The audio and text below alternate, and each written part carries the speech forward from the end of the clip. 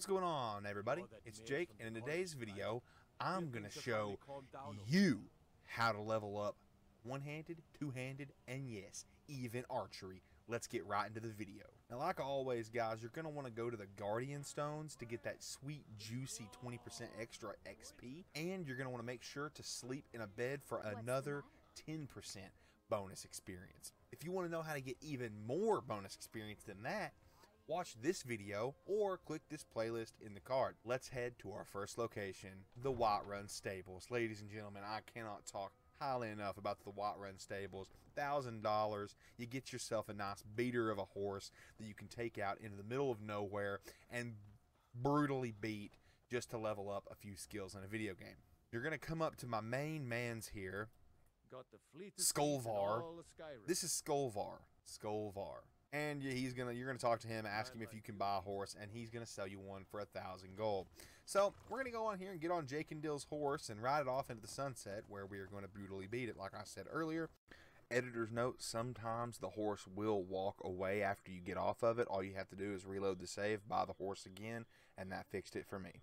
We will come right here. Looks like a good spot. We're gonna go ahead and dismount the horse. Now, one thing that will make this a lot easier is if you go on ahead, come over here to your settings, go to gameplay, and make sure you're on legendary difficulty to give your horse more HP. And then you're going to want to go into your own inventory, obviously get your weapon of choice, a one-handed or a two-handed weapon there. And then your offhand, you're going to go to restoration, and you're going to want to spell healing hands. You can buy that from any kind of vendor that is a mage or that sells spell tombs. The reason you're going to want that is the higher level weapon you have and the better weapon you have, the more damage it's going to do to your poor horse. And if you can get it down to a certain point, come on, as you can see, we're leveling up pretty quick, but if you get down to a certain point, you can then just heal it right back up, and you don't have to wait that way. And that is the method for one and two-handed. I know, not a very good method, but it's one of the only ones outside of buying your levels that you can do in the game. On to archery. Okay, so for archery, you're obviously going to need a bow and arrow. You don't have to have any specific one, but this one here fires 30% faster. It's going to be a little bit better. Once again, we are going to travel up here to High Hrothgar, located here on the map. Now that we're here at High Hrothgar, it'd be a nice time to mention liking the video so you can come back later if you can't remember this very simple guide. On to something completely different. So now we're going to come up here to a random guy here. Doesn't have to be a specific one, but we're going to come up to him and sneak and shoot him in the back.